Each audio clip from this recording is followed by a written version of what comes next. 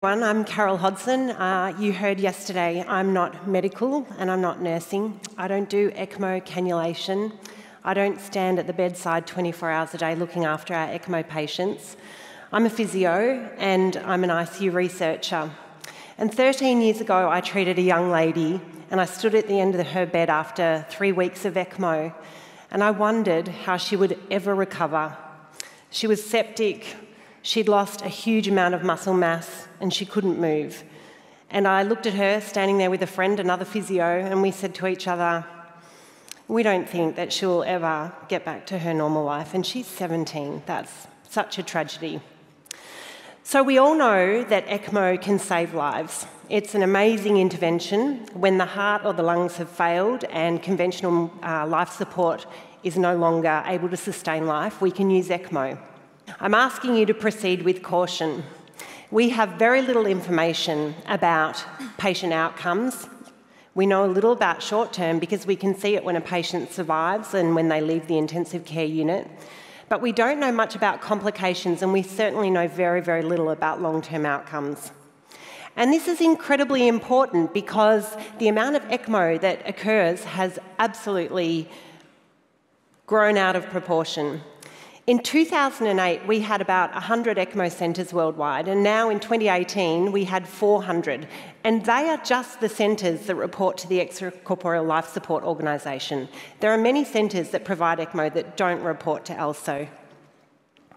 And we know that there are specific complications that can be related to ECMO. It produces a systemic inflammatory response in the body. This can lead to organ failure, it can lead to sepsis, but we also know that there are specific problems from cannulation, from vascular damage, from bleeding and from thrombosis. We also know this is very expensive care. It's not just invasive, it's expensive, and we don't really understand the costs of providing this service on our healthcare system. I'm really pleased that I've got this amazing team of people that I work with who have helped me to set up a partnership in our country to provide an ECMO registry called the Excel Registry. We now plan to systematically measure patient outcomes, looking not just at survival, but actually looking at longer-term outcomes. And this has really been informed by that patient that transformed my research program 13 years ago. She's helped me to look at our program of research from within our management committee and look at disability-free survival, not just survival. It's really important when you're standing at the end of the bedside and all you can see is the equipment and the noise that goes on around an ECMO patient that you actually remember that there is a person behind there. So, with no further ado, I'd like to introduce Shannah Anderson, the young lady who 13 years ago encouraged me to take on a big program of research looking at functional recovery after ECMO. Shannah, welcome. Hi.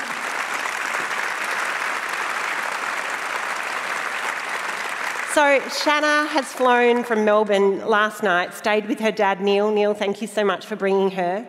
Shannah, you were 17 when you became really unwell. Tell me, what were you like as a 17-year-old? I would say that I was a very typical teenager.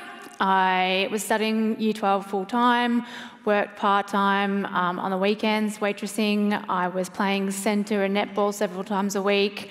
I was in a steady relationship and also life-saving during the summer period. Yeah, so finishing her last year in school, and something happened, Shannah. What happened to you? So when I was a typical teenager, I never really got sick, but this one particular weekend I started getting the flu, which was a surprise, and it deteriorated to the point where I presented myself to the local emergency department. I was admitted and diagnosed with pneumonia and sent home to recover with some painkillers and then get some antibiotics the next day. During that night, for myself to get to sleep, I ended up taking painkiller after painkiller accidentally to the point where when I woke up the next day, they realised that I had probably overdosed on painkillers and presented me straight back to the hospital. That time I remember going back to the hospital to the administration desk with a blanket around my shoulders, and that's it. I don't remember anything else. To that point, I was induced at the local hospital, sent to another hospital, and then eventually sent to the Alfred. So this is Shannah, day one at the Alfred Hospital in Melbourne. She was admitted with severe pneumonia. She'd been retrieved from another centre. She was intubated, sedated. She was hypoxemic. She was already on maximal ventilatory support. She was very unwell. She was septic, high white cell count. She was deteriorating rapidly. Her renal function was going off, and everybody was very concerned about her. Shannah, do you remember anything at all about the period of being intubated or being brought over to the Alfred? So I don't remember being on ECMO or going to the Alfred at all. My time on ECMO is purely based on having nightmares or hallucinations, is what the doctors called it. So I have two clear hallucinations that stick with me to this day. The better one is I was stuck on this endless roller coaster, and this roller coaster was, I think it must have been in the sky because there was no ground, it was all black. And the good thing was I got to eat ice cream on this roller coaster, which was very exciting. The bad thing was that I couldn't get off. So I had friends and family come, sit in the carriages in front of me and behind me, chat to me for a little bit, and then they would disappear. I'd have my ice cream, and other people would come, and I just kept on going around this roller coaster. The other one was a bit more sinister. If you can imagine a small room with a stainless steel bench in the middle. I was laying down on the stainless steel bench and I couldn't move. Could talk, but I couldn't move. Surrounding me was this sort of, you can imagine a comic book, eerie, yellowish green glow about it. And the walls were filled with tanks and jars filled with like reptiles and human body parts and weird things that you would find in a science fiction novel. And suddenly, when I was lying here on that bench, the walls started to burst into flames, and the entire room started to burn, and I couldn't move, I couldn't get out, no matter how much I screamed for help. Nothing was happening, and the jars would break, and things were going everywhere, and it was chaos, and it was just getting hotter and hotter. So that's my memory. So Shannah continued to deteriorate. By day 2, she had full-blown ARDS, and she was severely hypoxemic. We had gone through a range of rescue therapies trying to salvage her, including all of the usual ones, neuromuscular blockers and nitric oxide and some prone positioning, before we started ECMO. And I think that's really important to note. Although she was put on ECMO early, there were many other rescue therapies that were tried before we put her on ECMO. By day 3, Shannah was on ECMO and she actually needed dual cannulation to increase her flows because of the severe hypoxemia. And for the next 4 weeks, she continued on ECMO. She was incredibly productive of secretions. What I remember when I was treating her as a physio was changing her position and secretions pouring out of her. She was unconscious. She was septic the entire time. The temperature was something that I had never seen or experienced for 4 weeks. She was burning hot, so no wonder you had such horrible nightmares about that, Shannah. And I think at that period of time, Shannah doesn't remember anything except horrible nightmares, but for her family, that's a completely different matter. I think the families suffer the most traumatic stress at this period of time. They have this carousel of roles that they've described to us. And part of it is that they feel that they need to be a carer, not just for the person that's in hospital, but for potentially other family members, children or parents or whoever else they have at home. They need to be a manager. They're still managing finances and legal stuff and needing signatures for things and mail and dealing with potentially employment, needing to get to a job. They have all of these roles that they're juggling while they're trying to make really life and death decisions related to their loved one. Shannah, your dad's in the audience. This is a tough one. What would your parents say about this period of time while you were sick? So I know that they would consider this the most stressful time of their entire lives.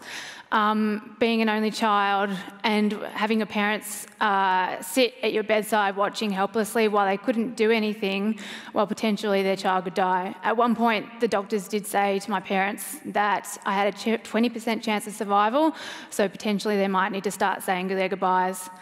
Obviously, while they couldn't do anything and they were praying for help that I'd pull through, Mum was busy taking pictures of my journey, knowing that when I woke up that I would want to see what had actually happened. And while Mum was supporting me and being by my bedside, Dad had to come back to work and provide financial assistance for both households so that Mum could be there for me. As patients wake up, the theme that is most commonly reported to us is this sense of deconditioning and immobility. They feel like they're stuck in the bed. This is a picture of not Shannah, another patient that we've got up on a tilt table. This is a girl who's on ECMO pre-transplant. And with the transplant patients, they're often awake and they're often able to participate in their rehabilitation, which is fantastic. In Shannah's case, she wasn't awake, and when she did wake up, she'd lost so much muscle mass, she was really weak. Do you remember anything at all about being stuck in the bed or a sense of immobility? So when I first woke up, I was, as Carol said, extremely weak. I remember being so frustrated because I couldn't move my arms or legs or lift much of my body at all. My elbows got a bit sore when I was trying to use them to sit up eventually, but the main thing is that I couldn't roll over in my bed.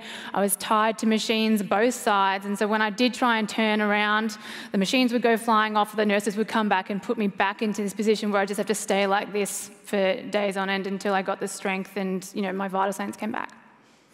So we know that there's a rapid loss of muscle mass. That same physio that was sitting with me next to Shannah's bed 13 years ago has gone on to do a PhD looking at ECMO and recovery. Kate's recently published this paper where she's reported that there's 20% muscle mass loss by day 10 and 30% muscle mass loss by day 20. And this is Shannah at day 35. She's got a communication board, she's sitting out of bed, she's incredibly weak, she could only move her fingers. We had to place her arms for her. She could hold her head up, and that was about it. Shannah, at that point in time, you're so incredibly helpless. Is there anything that we could do to improve your care? So when I was that weak and I couldn't move and I couldn't talk, it was incredibly frustrating. But the thing that made a big difference to me with the people at ICU is that they treated me as a person, not just as a patient. So with the communication board there, they put that in front of me so that eventually when I had the strength, I could communicate with them, using my fingers and pointing. And even though it was a very slow process to be able to communicate, I was able to do that. So I remember one time, it was so simple. I was freezing cold and I didn't know if it was coming from the air conditioning in the hospital. Never been in a hospital before. And I was freezing and all I wanted was a blanket or to be warm, and I just couldn't tell anybody, and it was so annoying. And I just couldn't say anything until finally they gave me the communication board and I could just say C-O-L-D. So we know also that there's up to 50% lower limb complications following ECMO. I've seen how amazing our doctors do cannulation, but I really implore you, it's not just about speed, it's about being incredibly careful. And I know I don't need to tell you that, but some of the seromas, the nerve damage, the vascular damage stays with patients. And we've had patients who've come back and spoken to us and said, I wish I hadn't survived. The leaking from that wound is so distressing and so debilitating that I wish I'd died. So I think that that's something important to remember. Shannah, we've got a couple of pictures of you during rehab. This was a really important time. I think on day one, we had Jill Hicks say to us, the physio pushed me over, and I thought that he was teaching me how to fall, but in fact, the physio was teaching me how to get back up again. And I think that's what Brenda did for you, didn't she? She taught you how to get back up again. So can you tell us a little bit about how resilient you needed to be to work so hard at your rehab when you had been so weak? So I was really motivated when I got out of ICU to increase my rehab. I wanted to get out of hospital. I was always a fit and healthy person and I wanted to be that person again. I worked with Brenda every day, starting from just being able to get off the floor, stand up and walk, to be able to stretch and do cardio exercises. It was that drive to get out and live my normal life being a 17-year-old girl that really kept me going. And you have some ongoing respiratory function problems, don't you? So this is you using the acapella. The acapella helps with secretion clearance. So tell us a little bit. You had terrible pneumonia, and that's left some lasting damage. So at the time, in that photo, I was probably about 50 to 60% function in my lungs. Today, I'm about 75, and they say that because of the lung scarring occurred from my pneumonia, that it's probably going to be about it. I have to do breathing exercises every day, morning and night. I have to do it before I go to work.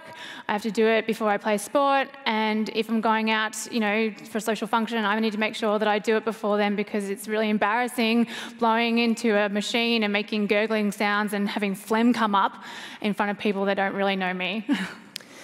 So we know that there's a very high rate of hospital readmission the following year. Shannah, can you tell us a little bit about what the following 12 months after hospital looked like for you? The following 12 months was very, very hard. Not only I tried to go back to school, but all my friends had gone, so I repeated Year 12. My friends had gone off to uni and travel, and I was stuck doing my Year 12. I also had recurring bouts of pneumonia that ended me back up in ICU for either a day or a week, which meant I missed out on extra schooling that I needed. Eventually, once I passed school, I was able to go to uni the next year and complete my degree in archaeology. So Shannah's told us that despite the fact she has some ongoing disability, she has a really good quality of life. She now is fit and well. She's back playing netball. She might not be able to play centre, but she's a defender. And I think, Shannah, that you'd agree with me when I say there's a large degree of resilience and being able to adapt to new changes, and a really supportive environment that has a big role in your quality of life. Yeah, so in terms of environment, I would never be where I am today without the massive care from the hospital staff, paramedics and everything like that, but also my home care, such as my family, my friends, the rehab that I had outside, the school that welcomed me back to complete Year 12. In terms of resilience and adaptation, well, as my dad said, when I was like, why me? It was so good. He's like, why not? What makes you so special? So, you really don't, in a loving way, of course. You don't have a chance to just be sulky and end up in this wallowing self-pity pit. You really need to move forward and move on with your life and, be the person that you wanted to be. So I'm going to wrap it up. We're a little over time. Apologies, Ganesh. Shannah, this is a really special slide, and today's a very special day for you. Can you tell me about this wonderful man in the picture? So this is Jared, my husband. So we had our 1-year anniversary when we were in hospital, when I was unconscious, and today is our 1-year wedding anniversary. He has, yeah. Good for him. He has been incredibly supportive through the entire process, being with me the entire time, and not just having your family there, but having someone with you, your age, that you can go through this with. And the handy thing, he's also now a paramedic, so it's great when things go downhill. Shannah, we have to say thank you and goodbye. Shannah's actually getting on a plane right away so that she makes it home for her anniversary dinner. So a big round of applause. Thank you, Shannah, for joining us. Thanks, Carol. Awesome.